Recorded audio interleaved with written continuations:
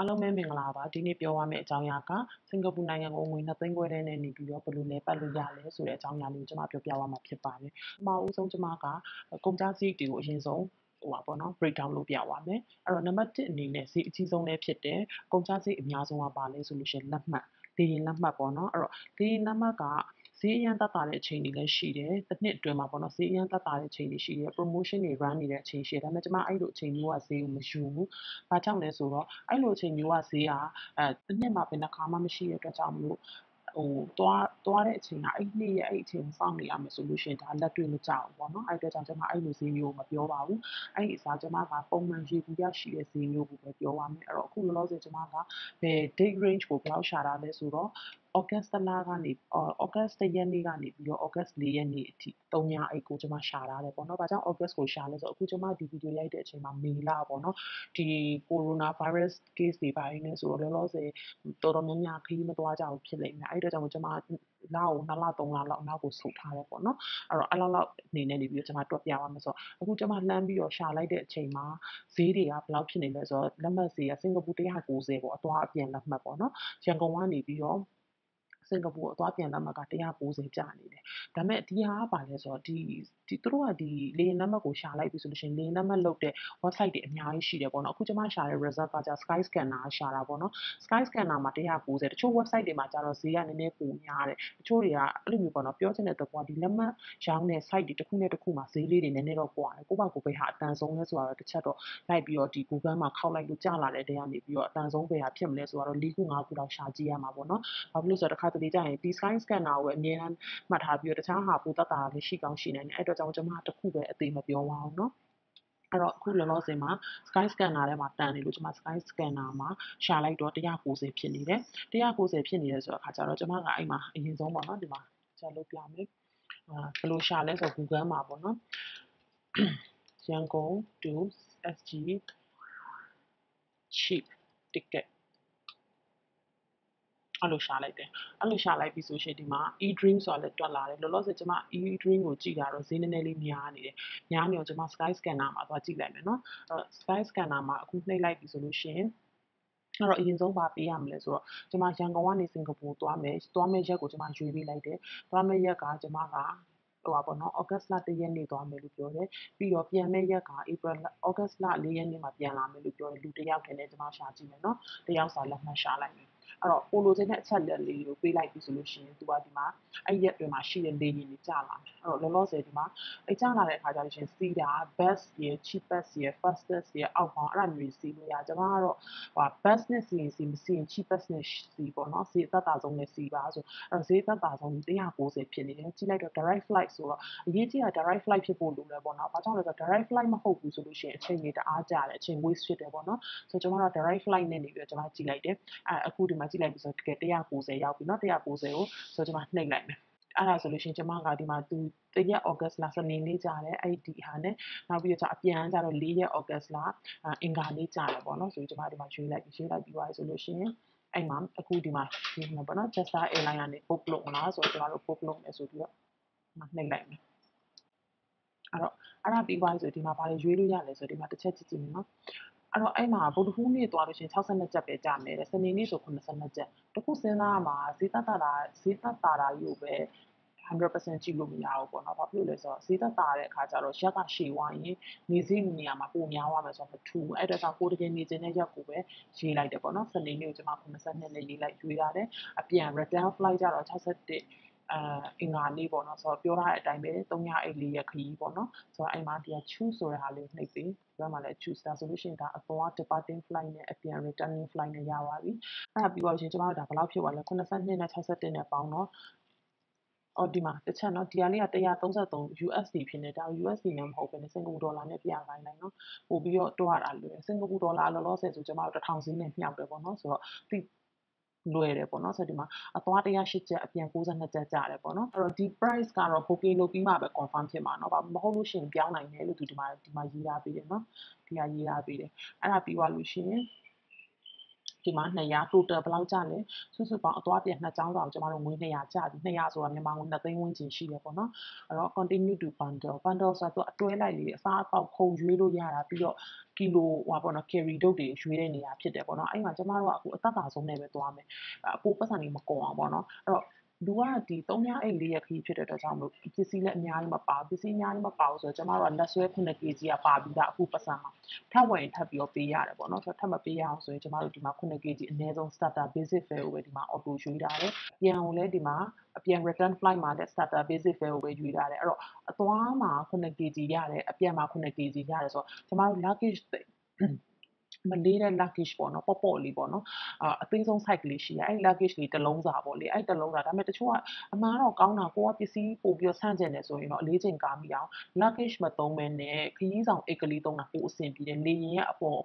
်ခေါင်းမိုးဟိုပါပေါ့နော်လေရင်ခုံအပေါ်က compartment လေးမှာထည့်ထားလို့ရတယ်ပေါ့နော်9 kg အဲ့တော့အသွား9 kg အပြန်9 kg နဲ့ကျမတို့ပစ္စည်းအင်ကြီးအထည်နည်းနည်းပဲပါမှာပဲနော်ကျန်တာပါမှာမဟုတ်ဆိုတော့လောက်တယ်အဲ့တော့ဒါပေမဲ့ပစ္စည်းအများကြီးတည်တဲ့လူကတော့မလောက်ဘူးပေါ့နော်ဆိုတော့ဒါကပစ္စည်းနည်းနည်းလေးပဲ short တယ်မဲ့လူသဘောထားပြီးတော့ကျမတို့ကဒီမှာ9 kg auto ပါပြီးသားပဲရွေးမယ်ထပ်မရွေးထပ်ရွေးရင်ပတ်စံထပ်ပေါင်းတာဆိုကျမတို့လောလောဆယ်မရွေးသေးဘူးเนาะဒီအဆင့်မှာအဲ့တော့ bundle မှာကျမတို့ဒီမှာစုစုပေါင်းပတ်စံတစ်ပြားမှမပေါအောင်ဘာကြောင့်လဲဆိုတော့သူ့ရဲ့ auto ပါတဲ့ default ပါတဲ့ဥစ္စာပဲရွေးတာတကြောင်ပတ်စံတစ်ပြားမှမပေါဘူးပြီး continue လုပ်မယ်နောက်တစ်ခုကကျတော့ package ပေါ့နော် package ဆိုတာကျတော့ဒီ check-in ပေါ့နော်ဒီလက်ဆွဲ carry မဟုတ်ဘဲနဲ့ check-in လုပ်လိုက်မယ်ဟိုဟာဘယ်လိုပြောရမလဲဆိုတော့ဒီလေရင်ထဲကိုလေရင်ရဲ့ပိုက်ထဲကိုထည့်လိုက်မယ်ဥစ္စာပေါ့နော်အထုပ်ကြီးတွေရွေးအောင်မလားလို့သူကမေးတယ်ပေါ့နော်အဲ့တော့အထုပ်ကြီးတွေရွေးအောင်လားဆိုတော့ကျမတို့ကဒီဟာအထုပ်ကြီးတွေရွေးမယ်ဘာကြောင့်လဲဆိုတော့ကျမတို့ကဒီဟာကိုပတ်စံကုန်ကြစရိတ်တတ်တာအောင်ကျမတို့ကကိုကဒီကီလိုဝယ်ပြီးပြန်ရောင်းမှာပတ်စံပြန်ရှာမှာဖြစ်တဲ့အတွက်ကြောင့်မို့ကျမတို့ကဒီမှာ carry ကို package ကိုရွှေ့မယ်အဲ့တော့ package ကအသွားရန်ကုန်သူစင်ကာပူရန်ကုန်နှစ်ကြောင်းလုံးကိုရောင်းလို့ရတယ်ဒါပေမဲ့ဘယ်ဟာပိုပေးကြလဲလို့မေးလို့ရှိရင်စင်ကာပူကနေရန်ကုန်ကကီလိုဝယ်ပြီးတော့ရောင်းလို့ရှိရင်အမြဲတမ်း100%အချိန်တွေမှာအမြဲတမ်းကုန်တယ်အဲ့တော့ကြောင့်မို့ကျမတို့ကရန်ကုန်သူစင်ကာပူမဝယ်တော့ဘူးဒါလေးဆိုရင်ဒီမှာကြည့်နော်ဒါရန်ကုန်သူစင်ကာပူအတွက်ရန်ကုန်ကနေစင်ကာပူသွားတဲ့အချိန်မှာမဝယ်တော့ဝယ်ခြင်းလဲရတယ်ဒါပေမဲ့မဝယ်ဘူးဆိုရင်ကျမတို့ 0kg ပဲလုပ်လိုက်အဲဆိုရင်ကျမတို့မှာငကိုရတဲ့လက်ဆွဲ 9kg ပဲရှိနေမယ် 0kg ဘိုက်ခေါင်းလေးကိုတစ်ခုမှထည့်လို့မရအောင်နော်ပြီးအပြန်ကိုကျတော့ကျမတို့ကီလိုရောင်းစားမှာဖြစ်တဲ့အတွက်ကြောင့်မို့ကျမတို့ကကီလိုဝယ်မယ်ဘယ်လောက်ဝယ်မလဲဆိုတော့ဘေးချက် kg ကို63ချက်တကယ်လို့ 35kg ဆိုရင်62ချက်2ချက်နီးပါးကြမယ် 30kg ဆိုရင်48ချက် 25kg 46ချက်20kg 31ချက်ကျတယ် 15kg ထုတ်ဝယ်ငွေ30ကျမယ်ဆိုတော့ဒီမှာကျမက 40kg ဝယ်လိုက်တယ်အဲ့တော့ 40kg ဝယ်ရဆိုရှင်ကျမတို့ကဘယ်လောက်ကျပါလဲ63ချက်ကျတယ်ဟုတ်တယ်နော်63ချက်နဲ့40နဲ့စားလိုက်တော့ 1kg ကိုကျမတို့ကတစ်ချက်ခွဲကျတယ် 1kg ကို1500သဘောပဲကျတယ်ကျမတို့ကဒီဟာကိုပြီးရင် 1kg ကို6ချက်နဲ့ပြန်ရောင်းပါနော်အမြတ်ရအောင်လို့လေအဲ့တော့ကျမက 40kg ဝယ်လိုက်မယ် 40kg ဝယ်မှသာပြန်ရောင်းမှသာကျမတို့ကဒီပတ်စံနဲ့သွားလို့ရမှာနော်အဲ့ဒါတခုရှိရင်ဆိုတော့အဲ့တော့ခါကျကျမတို့အခုဝယ်လိုက်လို့264ချက် total ကျသွားပြီပြီးရင် continue to seat အဲ့တော့သူကဒီ check package မလိုဘူးလားတဲ့ပေါ့နော်ဆိုတော့ခုနကတော့ကျမတို့ဝယ်ထားပြီးဆိုတော့ကျမတို့မလိုတော့ဘူးပေါ့နော်အဲ့တော့မလိုတော့ဘူးဆိုလို့ရှိရင်ဒါကို no I don't need လို့ရေးလိုက်ဘာလို့ဆိုတော့ခုနကတော့ကျမတို့ဝယ်ထားပြီးပြီဆိုတော့လေနော်40kg ဝယ်တာအဲ့တော့ဒီမှာဆိုလို့ရှိရင်ခုံရွေးမလားခုံရွေးတယ်ဆိုလို့ရှိရင်ကျမတို့ကဟိုပါပေါ့နော်ကိုလိုချင်တဲ့ခုံယူမယ်ဆိုပတ်စံ6ချက်ထပ်ပေးရမယ်အခုကျမတို့ကအဓိကကခုံရွေးချင်တာမဟုတ်ဘူးပတ်စံတတ်တာနဲ့သွားဖို့ဖြစ်တယ်အဲ့အတွက်ကြောင့်ကျမတို့ remove မရွေးဘူးပတ်စံတစ်ပြားမှအကုန်မခံဘူးခုံကိစ္စမှာအသွားရောအပြန်ရောအဲ့လိုပဲမရွေးဘူးပြီးသွားလို့ရှိရင်အဲ့တော့ဘာပဲကြာလဲခုနကဈေးအတိုင်းပဲကြာတယ်200ကအသွားပြန်လက်မှတ်ကို64ချက်ကအပြန်မှာပါတဲ့ကီလို40ကိုစုစုပေါင်း264ချက်ကြာတယ်ပြီးရင် continue to extra ထပ်ပြီးတော့ကြည့်ရအောင်နော်နောက်တစ်ဆင့်အဲ့တော့နောက်တစ်ဆင့်ကကြတော့အစားအသောက်စားမလားတဲ့လေရင်ပေါ်မှာအစားအသောက်မှာဆိုလို့ရှိရင် तू ကအနည်းဆုံးငွေ30ကနေစားတယ်အဲ့တော့ကျမတို့ကအစားအသောက်ကလေရင်ပေါ်မှာအစားအသောက်ကအများကြီးမကောင်းပါဘူးဒီလိုအထူးသဖြင့်ဒီ jet star လို့jet star တို့လူဒီပေါ့နော်စင်ကာပူနဲ့မြန်မာကြားပြေးနေတဲ့ jet star တို့ M&A တို့အဲ့လိုမျိုးလေရင်တွေမှာအစားအသောက်ကတိတ်ပြီးတော့အကောင်းကြီးမဟုတ်ဘူးတခြားနိုင်ငံပေါ့နော်တခြားနိုင်ငံအကြီးတွေနည်းနည်းဝေးတဲ့နိုင်ငံတွေသွားလို့ရှိရင်တော့သူတို့အစားအသောက်တွေကပိုပြီးတော့ကောင်းတယ်ဒါကတော့တယောက်အကြိုက်မတူလို့တော့မပြောတော့ကျမကတော့ဒီစင်ကာပူနဲ့ရန်ကုန်ပြေးနေတဲ့လေရင်တွေမှာကျွေးတဲ့အစားအသောက်ကိုတိတ်ပြီးတော့မကြိုက်ဘူးတခြားနိုင်ငံအဝေးသွားလို့ရှိရင်အစားအသောက်ကပိုကောင်းတယ်ပေါ့နော်ဆိုတော့အခုကဒါကျမတို့ပတ်စံမထည့်တော့ထည့်လို့ရှိရင်ဒါပတ်စံထပ်ကုန်ပါဆိုတော့လေကိုကစားစရာမုံဆောင်လာလို့ရတယ်ဆိုတော့ဒါကျမမရွေးတော့ဘူးအဲ့တော့264ချက်ပဲဆက်ကြတယ်နော်အဲ့တော့ continue to booking detail ကိုတွားလိုက်မယ်နော်ခဏစောင့် အဲ့တော့ဒီမှာဆိုလို့ရှိရင်ကို passenger ရဲ့ contact detail ကိုထည့်ရမယ်အဲ့တော့ login လုပ်မလား sign up လုပ်မလားတစ်ခါမှ account မရှိသေးဘူးဆိုရင် sign up account သစ်ဖွင့်ပေးပါဆိုတာကိုလုပ်ရမယ် account ရှိပြီးသားလူက login ဆိုပြီးလုပ်ရမယ်နော်လုပ်ပေးလိုက်မယ်နော် Gmail နဲ့နေလုပ်ချင်လည်းရတယ် Facebook နဲ့ဝင်ချင်လည်းရတယ်เนาะအဲ့ဒါပြီးတော့လို့ရှိရင်ကျွန်မဒီမှာ account လေးရွေးပေးလိုက်မယ်အဲ့တော့နာမည်ဒီမှာရေးပေးပြီးပြီဒီမှာ email အလိုနေရင်းနဲ့နေပြီးဝင်သွားပြီးပြီဒါကတော့သူတို့စီစာတွေလိုချင်ရင်လည်းဒီမှာနှိပ်ကမလို့ကျွန်မမလို့ချင်ဘူးဆိုတော့ကြောင့်ကျွန်မမနှိပ်ဘူးပြီးတော့ create account ဆိုပြီးလုပ်လိုက်တယ်အဲ့လုပ်ပြီးသွားပြီဆိုလို့ရှိရင်ဒီမှာ adult ပေါ့နော်နာမည်ကယောက်ျားလားမိန်းမလားရွေးဘာနာမည်လဲပေါ့နော်ကျွန်မဒီမှာရွေးလိုက်မယ်ပြီးနာမည် last name first name ပြီးသွားလို့ရှိရင် assistant လို့လား assistant မလို့ဘူးเนาะနောက် contact ဆက်သွယ်ရမယ့်လိပ်စာဒီမှာဒါအိမ်လိပ်ဟိုပါပေါ့နော် postal code နော် postal code ထည့်လိုက်ကိုနေတဲ့မြို့နယ်ရဲ့ postal code ကိုထည့်ပေါ့နော်ဒါမြန်မာပြည်က postal code ပေါ့ postal code စာလိုက်သက်တာအမှတ်ကိုထည့်ပေါ့နော်နောက်တစ်ခါကျဒါဒီဥစားသူတို့ဆရာစာပို့တာလိုချင်တာကျွန်မမလိုချင်ဘူးဆိုတော့ခါကျတော့မရေးဘူးအဲ့တော့ဒီမှာအနည်းဆုံး18နှစ်ဖြစ်ရမယ်ဆိုတဲ့ဟာလေးကိုနှိပ်ပေးလိုက်18နှစ်ကို passenger ကိုပေါ့ကိုသွားတာဆိုလို့ရှိရင်ကိုပေါ့ကိုတယောက်တည်းသွားမှာဆို18နှစ်ဖြစ်ရမယ်ကလေးဆိုရင်တော့လူကြီးနဲ့ကလိုက်လို့ရတယ်လေနော်အဲ့တော့အခုကတော့ကျွန်တော်တို့လူ adult ပေါ့နော် adult ဆိုတော့18နှစ်အထက်ပေါ့နော်အဲ့ဒါရေးလိုက်တယ်တကယ်လို့ဟိုပါပေါ့နော်တယောက်တည်းကလေးလေးတွေတယောက်တည်းသွားကြတယ်ဆိုရတယ်ဒါပေမဲ့အနည်းဆုံးအသက်12နှစ်ဖြစ်ရမယ်ပေါ့နော်12နှစ်ဖြစ်ရမယ်ပြီးတော့မိဘကသွားခွင့်ပြုပါတယ်ဆိုရယ် declaration form ဖြည့်ရမယ်ပေါ့နော်အခုကျွန်မတို့လူကြီးအနေနဲ့ပဲစဉ်းစားမယ်ပေါ့နော်အဲ့ဒါဆိုဒါပြီးပါပြီအဲ့တော့ဒီမှာဒါကကြတော့ဖုန်းလေးကိုပို့ပေးပါဆိုတဲ့ဟာမျိုးပေါ့နော်ဒီမှာဆိုလို့ရှိရင်ဖုန်းနံပါတ်ရိုက်ထည့်မယ်မြန်မာပေါ့နော်အဲ့မြန်မာဖုန်းနံပါတ်ကျွန်မရိုက်ထည့်လိုက်ပြီးပြီဆိုတာနဲ့ဒီမှာ continue review and pay ပို့ထည့်ထားတဲ့အချက်လက်တွေမှန်လားစစ်မယ်စစ်ပြီးသွားပြီဆိုလို့ရှိရင်မှန်တယ်ဆိုကျွန်တော်တို့ပတ်စံပေးတဲ့အပိုင်းဖြစ်သွားမယ်ပေါ့နော်အဲ့တော့ဒီမှာဆိုလို့ရှိရင် flight ကပေါ့နော်တယောက်စာเนาะဒီမှာ related နှစ်ခုပြီးရင်ဒါရန်ကုန်ကနေပြီးတော့စင်ကာပူ108ကျပ်ဒီမှာနောက်တစ်ခုအသွားအပြန်စုစုပေါင်းပြီးရင်ဒီမှာအသွားမှာတော့ဘာမှမပါဘူးအပြန်မှာကျမတို့ပါလဲဆိုတော့ဒီမှာဟဲ့လား40 kg အထုပ်တစ်ထုပ်စာရှိတယ်နော်40 kg ထုတ်တစ်ထုပ်စာရှိစား260မှန်လားမှန်သွားပြီမှန်ပြီဆိုရှင်ကျမတို့ကဒါပေးမယ်ဒီမှာကတ်နဲ့နေပြီး debit card credit card တွေထည့်ပြီးတော့ဒီမှာကတ် number တွေထည့်ပြီးတော့ပေးဆိုပေးလိုက်ရင်ပြီးသွားပြီအဲ့တော့ဒါကဘာလဲဆိုလို့ရှင်ဒါကျမတို့ကမြန်မာပြည်ရန်ကုန်ကနေပြီးတော့စင်ကာပူအရောက်စင်ကာပူကနေပြီးတော့ရန်ကုန်အရောက်ဒီစုစုပေါင်းက264ချက်ပဲကြာတယ်အဲ့ဒါပြီးသွားပြီเนาะအဲ့ဒါပြီးသွားပြီဆိုလို့ရှိရင်ကျမကဒါလေရင်လက်မှတ်ပေါ့နော်နံပါတ်1စီအကြီးဆုံးနံပါတ်2ကကြတော့ကျမတို့ဘာလုပ်ရမလဲဆိုလို့ရှိရင်နေတာပေါ့နော်တဲခိုတဲ့ဟာဒုတိယမြောက်စီးကြည့်တယ်အဲ့တော့တဲခိုတဲ့ဟာကကျတော့ဘယ်မှာသွားရှာမလဲဆိုလို့ရှိရင်ကျမတို့ကဒီမှာရွှေ room ဆိုတဲ့ဟာရှိတယ်ရွှေ room ကိုသွားမယ်နော်အခုဒါပြီးသွားပြီဆိုပါစို့ရွှေ room ကိုသွားမယ်showroom.com ဆိုတဲ့ဟာတွေရှိတယ်ဒါကဘာလဲဆိုတော့စင်ကာပူမြန်မာတွေရဲ့ဟိုပါပေါ့နော်အိမ်ကန်းငှားဖို့တွေတင်ထားတဲ့ဥစ္စာတွေဒီမှာအိမ်ကန်းတွေအဲ့ဒီမှာဆိုလို့ရှိရင်သူတို့အများအားဖြင့်ပေါ့နော်ဒီတွေမှာလည်းကြော်ညာထားကြတာရှိတယ်ဒီမှာသူတို့ကဒါကတော့ကိုယ့်ဘာကိုအကုန်ရှာရမယ်ပေါ့နော်အိမ်ကန်းငှားမယ်အဲ့မှာဒါတွေတချို့အများစုကတော့ဒါအရှည်ပေါ့နော်ဟိုအရှည်ငှားမယ်တွေဒီလိုမျိုး short term long term ဆို short term ငှားမယ်လူတွေဆိုလို့ရှိရင်ဒါဒီလိုမျိုး short term သမားတွေဆိုလို့ရှိရင် line နှိပ်ကြည့်ပြီးတော့ဒါကျမတို့ကကြိုတင်ပေါ့နော်ဒီဘာခေါ်မလဲဆိုတော့ဒီလက်မှတ်မဝယ်ခင်မှာကြိုပြီးတော့ book ပြမယ်ပေါ့နော်အဲ့မှာဆိုလို့ရှိရင်သူတို့ကဒီတညအိတ်ကိုမြန်မာတွေအိမ်မှာပေါ့နော်တညအိတ်ကိုသူတို့20 30 40အစားတောင်းတယ်ဒါပေမဲ့ပုံမှန်ဈေးကဟိုဈေးမှန်က20ပဲဒါပေမဲ့တချို့တွေ30တောင်းတာလည်းရှိတယ်ပေါ့နော်ဒါပေမဲ့40ဆိုတော့များတယ်အဲ့တော့40ဆိုရင်မငားနဲ့အခုကျမတို့ဒါ20ကတော့ပုံမှန်ဈေးဒါပေမဲ့လိုပိုကျမ30နဲ့နေတက်ပြီမယ်30နဲ့3ညဆိုတော့ခါကျကျမတို့ဘယ်လောက်ကြာမလဲဆို60ကြာမယ်ဟုတ်တယ်နော်တညအိတ်30ဆိုလို့ရှိရင်3ညဆိုရင်60ကြာသွားမယ်အဲ့တော့အခုနကတော့ကျမတို့လေလက်မှတ်က264ကြာတယ်ပြီးတော့အခု3ညအိတ်မှာ60ကြာမယ်ပြီးသွားလို့ရှိရင်နောက်တစ်ခုကဘာလဲဆိုလို့ရှိရင် transportation ပေါ့နော် transportation ဆိုတာကြတော့ဒီမှာသွားလို့ရှိရင်ဘာစကားစီးမယ်နောက်ပြီးသွားလို့ရှိရင်ဒီ MRT တွေစီးမယ်ဆိုရှင်ကျမတို့ကအကြမ်းမြင့်ပေါ့နော်90လောက်ကြာမယ်ဒါတကယ်တော့90မကြာဘူးဖြည်းဖြည်းချင်း30ချင်းစီပဲဖြည့်သွားပေါ့နော်ဒါကျမက90ဆိုပိုလိုတွက်ထားပြီးတာဘာလို့ဆိုအရန်အတိတွက်ထားပြီးရင်ကြတော့ဟိုပတ်စံအတိနဲ့လာမဲ့လူကြတော့ဒုက္ခရောက်မှာဆိုလို့ကျမကဒါပိုလိုလေးတွက်ထားပြီးတဲ့အမောင်းပေါ့နော်ဆိုတော့ဒါလူ404ချက်ကြာမယ်စုစုပေါင်း transportation ပြီးသွားနောက်စားတာကျမတို့ကတစ်နေ့ကို30လုံးနဲ့နေပြီးတော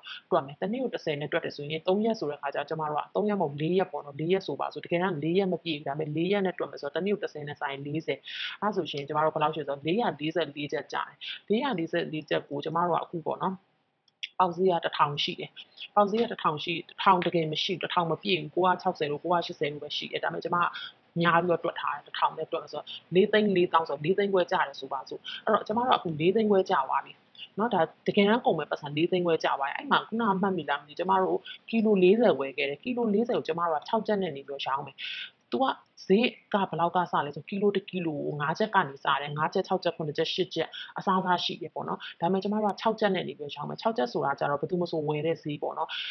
5ချက်ဆိုရင်တော့လူတွေပိုဝယ်တာပေါ့ဒါပေမဲ့6ချက်ဆိုလည်းတော်တော်များများဝယ်ကြတဲ့ဈေးဆိုတော့ကျမ6ချက်နဲ့240ရတယ်40လုံးပြန်ရောက်မယ်အဓိကစင်ကာပူနိုင်ငံကနေပြီးမြန်မာပြည်ကိုဆိုရင်ဒီ online shopping သမားတွေတအားများတဲ့အတွက်ကြောင့်သူတို့ကကီလိုတွေအလူရောက်ဝယ်တယ်ဆိုတော့ဒီကီလို40ဆိုဖြုတ်ခနဲ့ကုန်တဲ့ကီလိုမျိုးစားပေါ့နော်ဆိုတော့ဒါကီလို40ကျမတို့ရောင်းမယ်ရောင်းပြီးသွားလို့ရှိရင်ဒါ240ဆိုတော့1000နဲ့နေကျမတို့ပြန်မြှောက်လိုက်မယ်ဘယ်လောက်ရလဲခုနကလည်း1000နဲ့တွက်ထားဆိုတော့2သိန်း4တောင်းအဲ့တော့ခုနကကျမတို့4သိန်း5တောင်းတိုတယ်ကြာတာတယ်ကုန်ကြစည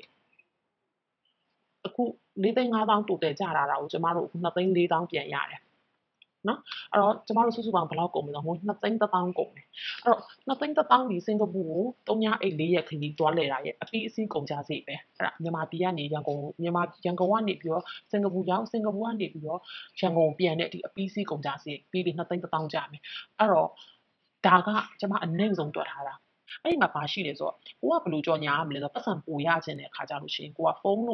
န်းကွန်ပျူတာ electronic device video camera တခြားကင်မရာတွေလည်းကျမတို့တည်ပေးပါမယ်ဆိုပြီးတော့ပြောလိုက်အဲ့ဒါမျိုးတွေပြောအဲ့တော့ဖုန်းဆိုလို့ရှိရင်ကျမပြပြမယ်ရိုးရိုးဖုန်းပေါ့နော် Android ဖုန်းတွေကတော့မရှိဘူးဆို20လောက်20 30လောက်ရတယ်တကယ်လို့ iPhone လိုဟာမျိုးကိုတည်ပေးရတယ် iPhone အဟောင်းဆိုလို့ရှိရင်30 40ရတယ်တကယ်လို့ iPhone အသစ်တစ်လုံးသာပို့သူများလာပြီးတော့တည်ခိုင်းတယ်ဆိုလို့ရှိရင်80လောက်အသာလေးရတယ်ပေါ့နော်ဆိုတော့ဒါအဲ့ပေါ်မှာမူတည်ပြီးတော့ကိုပတ်စံအခုကျမတွက်ထားတယ်ရိုးရိုးတန်းတန်းဒီလိုမျိုးဖုန်းတို့ကင်မရာတို့လိုဈေးကောင်းရတဲ့ပစ္စည်းမျိုးဘယ်သူမှလာမပေးဘူးဆိုတဲ့အမောက်မဆိုရင်တော့ကျမတို့ကစုစုပေါင်းဒီခရီးတစ်ခုလုံးမှာစုစုပေါင်း2သိန်း1000ပဲကုန်တယ်ငွေ2သိန်း4000ပြန်ရတဲ့အတွက်ကြောင့်တကယ်လို့ကံကောင်းပြီးတော့ကိုယ့်ကိုဒီလိုဖုန်းလိုဟာမျိုးတွေပေါ့နော် iPhone တို့အဲ့လိုဟာမျိုးတွေလာပေးတဲ့လူရှင်ကိုကထည့်ရေးအဲ့ဒါတွေတည်ဝါပေးမယ်တည်ဝါလို့ရတယ်ဆိုတဲ့ဟာကိုထည့်ရေးကွန်ပျူတာတွေ laptop တွေဆိုလို့ရှိရင်ငွေ80 80ရတယ်အဲ့ဒါမျိုးတွေထည့်ရေးနောက်ပြီးသွားလို့ရှိရင်နောက်တစ်ခုကဘာလဲဆိုတော့ဥမာ branded cosmetic တွေတည်ပေးမယ်လို့ရေး branded cosmetic တွေတည်ပေးမယ်ဆိုလို့ရှိရင် branded cosmetic တွေအများအားဖြင့်တကေကြီးကို30ရတယ်အခုကတော့ကျမတို့ကအောက်ထစ်ကိုတွက်ထားတာ6ချက်နော်အခုတကယ်လို့ကိုကအဲ့ဒီရောင်းမယ်ကီလို40ထဲမှာကိုလာဝယ်တဲ့သူကရိုးရိုးအင်ကြီးကိုအစားတွေဈေးပေါ်တဲ့ပစ္စည်းပို့တဲ့ဟာမဟုတ်ဘူးဆိုရင်ကျမတို့က branded cosmetic တာပို့ခဲ့မယ်ဆိုရင်သူတို့က40 kg လုံးတော့မဟုတ်ဘူးပေါ့ဥမာ10 kg က branded cosmetic ပါတယ်ဆိုရင်1 kg ကို30နှုန်းနဲ့ရရင်ကိုအဲ့ဒီ10 kg ထဲနဲ့ကျမတို့က60မဟုတ်ဘဲနဲ့ငွေ100ရသွားပြီနားလည်လားမသိနော်အဲ့ဒါပြီးပါလို့ရှိရင်ဒါ branded cosmetic နောက်တစ်ခုကကျတော့ပါလဲဆိုတော့တခြား branded အဝတ်အစားတွေအိတ်တွေရတယ်ထိုအနည်းတူစွာပဲ1 kg ကိုအနည်းဆုံးဘယ်လောက်ရလဲဆိုရင်30ရတယ်အနည်းဆုံးတချို့ဆို12ချက်လောက်ယူကြတယ်ဒါပေမဲ့30ကတော့ပုံမှန်ဈေးပေါ့ပုံမှန်ပေါက်ဈေး online သမားတွေပေးကြတဲ့ဈေးပေါ့နော်ဆိုတော့အဲ့လိုမျိုးလေးတွေရှိရအဲ့တော့ကိုကီလို40အရောင်းတဲ့အချိန်မှာအနည်းဆုံးဒီ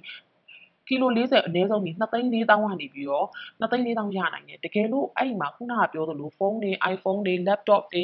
video camera ရိုးရိုး camera branded 8တွေနောက်ပြီးလို့ရှိရင်ဟိုဟာဗာလဲ cosmetic တွေစားတဲ့ဟာမျိုးတွေပေးလာပြီဆိုလို့ရှိရင်ကျတော့1 kg ကို30ဖြစ်သွားပြီ1 kg ကို30 iPhone ဆိုရင် kg နဲ့မတွက်တဲ့အခါကျတော့တစ်လုံးချင်းရဲ့ဈေးနဲ့တွက်သွားမယ်အဲ့လိုမျိုးဖြစ်သွားပြီဆိုလို့ရှိရင်ဒီဟာဘယ်လောက်တောင်ရနိုင်လဲဆိုတော့ကိုက4သိန်းလည်းရနိုင်တယ်5သိန်းလည်းရနိုင်တယ်6သိန်းလည်းရနိုင်တယ်ကံကောင်းရင်ကိုကပိုတော့မှမြတ်ချင်မြတ်သွားအောင်မလီလက်မှတ်ပိုးတွေအကုန်လုံးစရိတ်တွေကိုကာပါဖြစ်တဲ့ပြေကိုမြတ်ချင်မြတ်သွားနိုင်မယ်အဲ့ဒါမျိုးရှိတယ်ဒါပေမဲ့ကျွန်မကတော့ဒါဒီကိစ္စကဖြစ်ရင်လည်းဖြစ်မယ်မဖြစ်ရင်လည်းမဖြစ်ဘူးဒါကိုသွားတဲ့အချိန်နဲ့သူများထဲမဲ့အချိန်နဲ့ပဲဟိုဆိုင်တာဖြစ်တဲ့တောင်ကျွန်မအနှိမ်ဆုံးကိုပဲကျွန်မတွက်ပေးထားတယ်ဒါပေမဲ့ခုနကပြောတာပေါ့နော်ကိုကန်ကောင်းလို့ရှင်တော့ဒါကျွန်မတော့ကကြတော့လေအဲ့လိုပဲကျွန်မကိုဗီဒီယိုကင်မရာကြီးထည့်ပေးတယ်အဲ့တော့ကပါလေ1 kg ကိုရတဲ့ပတ်စံအပြင်ကျွန်မအဲ့တော့ဒီဗီဒီယိုကင်မရာတည်တယ်ဗီဒီယိုကင်မရာနှလုံးဖုန်းတို့ဗီဒီယိုကင်မရာတို့အဲ့ဒါမျိုးတွေပါတဲ့အခါမှာဘာဖြစ်သွားလဲဆိုတော့ကျွန်မပတ်စံအများကြီးရတယ်ပေါ့နော်ကိုသွားတဲ့လေလက်မှတ်စရိတ်ကိုတော့လုံးဝကြေသွားတဲ့အပြင်သွားတဲ့သုံးတဲ့သဲခိုဈေးတွေပါတယ်ညာတွေအကုန်လုံးကြေသွားတယ်အဲ့ဒါမျိုးတွေရှိတယ်ပေါ့နော်ဒါကတော့ဟိုအချက်ကိုကန်ကောင်းရင်ရနိုင်တယ်ဆိုတဲ့အချက်လက်လေးပေါ့နော်အဲ့တော့ဒါကကျမတို့ကဒါပတ်စံပြန်ရှာတဲ့နည်းလဲအဲ့တော့ဒီခရီးစဉ်တစ်ခုလုံးကတောက်လျှောက်အဲ့ဒါပဲကုန်တော့မယ်အဲ့တော့တစ်ခုကဘာလဲဆိုတော့ကျမတို့ဘလို့ timing မျိုးနဲ့လုပ်မလဲပေါ့နော်အခုကိုသွားမဲ့ဘလို့ timing နဲ့လုပ်မလဲဆိုလို့ရှိရင်အရင်ဆုံးကိုသွားခြင်းတဲ့အချိန်ကိုရွေးဥပမာဆိုပါဆိုကျမတို့အခုဥပမာပေးလို့ August လမှာကျမတို့သွားခြင်းတယ်ဆိုပါဆို August လမှာသွားခြင်းတယ်ဆိုလို့ရှိရင်ကျမတို့ကဒီလေရင်လက်မှတ်ဈေးကိုကြိုကြည့်တာမဝယ်သေးနဲ့ booking မလုပ်နဲ့အောင် booking က agent မလုပ်ဘဲနဲ့ကိုယ့်ဘာကိုလုပ်လို့ရတယ်ကို့မှာကမ္ဘောဇာတို့ AR တို့ CB တို့အဲ့လို caption အဲ့ကတ်တွေနဲ့ဝယ်လို့ရတယ်ကိုယ့်ဘာကိုလုပ်လို့ရ booking လုပ်တဲ့ agent ကိုသွားပြီးတော့လုပ်လို့ရှိရင်ကံမကောင်းရင် ကိုက agent အမှန်ကိုမသိရင်အလိမ်ခံတဲ့ agent နဲ့တိုးနိုင်တယ်ကိုယ့်ဘာကိုလုပ်ရင်လွယ်လွယ်လေးဘာမှမခက်ဘူးလောလောဆယ် ticket ဈေးကိုပဲအရင်ကြည့်အောင်မဝယ်သေးနဲ့အောင်အဲ့တော့ကိုသွားမယ့်ရက်ကိုကိုယ့်ဘာကို target ထားလိုက် booking မလုပ်သေးနဲ့ပြီးရင်ဘာလုပ်ရမလဲဆိုတော့အရင်ဆုံးနံပါတ်1ကကြတော့ဘာသွားလုပ်ရမလဲဆိုတော့ကျမတို့ကပေါ့နော်ဒီတဲခိုတဲ့ဟာကိုရွှေ room မှာသွားပြီးတော့သွားချိတ်တဲခိုနံပါတ်1ကတဲခိုတဲ့ဟာကိုသွားရှာညအိပ်မယ်ပေါ့နော်အဲ့တော့တညကိုဘယ်လောက်နဲ့လဲဆိုတဲ့ဟာကိုရပြီးတော့အရင်ချိတ်အကုန်လုံးအစီအစဉ်လုပ်ထားဘယ်နေ့ကနေဘယ်နေ့အကြမ်းမြင့်ဆိုတာသူတို့တခါတည်းပြောတာပြီးသွားပြီအဲ့ဒါပြီးသွားပြီဆိုလို့ရှိရင်နံပါတ်2ကကြတော့အဲ့မှာပြောသူတို့နေရာကိုဘယ်လိုသွားရလဲဘာကားစီးရလဲဆိုတာချိန်ပြီးပြီဆိုရင်တခါတည်းအဲ့ဒါပါမေးတာနံပါတ်2ကကြတော့ကျမတို့ကဘာလုပ်မလဲဆိုကီလိုကို post လုပ်တော့မယ်အဲ့တော့ကီလိုရောင်းတဲ့ post ကိုလက်မှတ်မဝယ်ရသေးတဲ့အချိန်မှာကျမတို့ကကီလိုအရောင်းကိုစပြီးတော့ post တင်မယ်အဲ့တော့ကီလိုတင်တာနောက်နှစ်ပတ်လောက်ဒီကိစ္စတွေကမသွားခင်ကိုသွားချင်တဲ့ရက်ရဲ့နှစ်ပတ်လောက်မှာလုပ်ဖို့ကျမအကြံပေးချင်တယ်ပေါ့နော်အဲ့တော့ကီလိုရောင်းတဲ့ post ကိုစတင်အများအပြားတချို့ဆိုတရက်ထဲနဲ့ရောင်းကုန်သွားတချို့ဆိုခဏလေးရောင်းကုန်သွားတချို့ကြလည်း2ရက်3ရက်နေမှရောင်းကုန်တယ်ဆိုတော့အမျိုးမျိုးရှိတယ်အဲ့တော့ကီလိုပေါက်ရောင်းတဲ့ post ကိုတင်အကုန်လုံးယူထားပြီးပြီဆိုလို့ရှိရင်ဟိုပါပေါ့နော်အကုန်လုံးယူထားပြီးသွားပြီဆိုလို့ရှိရင်ကျမတို့ကဒါပြီးပြီအဲ့ဒါပြီးတော့မှ booking ခုနကတော့သတ်မှတ်ထားတဲ့ရက်ကို booking စလုပ်ဒါပဲအဲ့ဒါပဲဒီပြောသွားတဲ့အထဲမှာတအားကြီးမရှင်းတာလေးရှိလို့ရှိရင်ဒီဗီဒီယိုရဲ့အောက်မှာ comment လေးကိုထားခဲ့ပေးပါကျမအဲ့ဒါလေးကိုကြည့်ပြီးတော့ဖြေပေးပါမယ်เนาะအားလုံးပဲအချိန်ပေးပြီးကြည့်ရတဲ့အတွက်ကျေးဇူးတင်ပါတယ်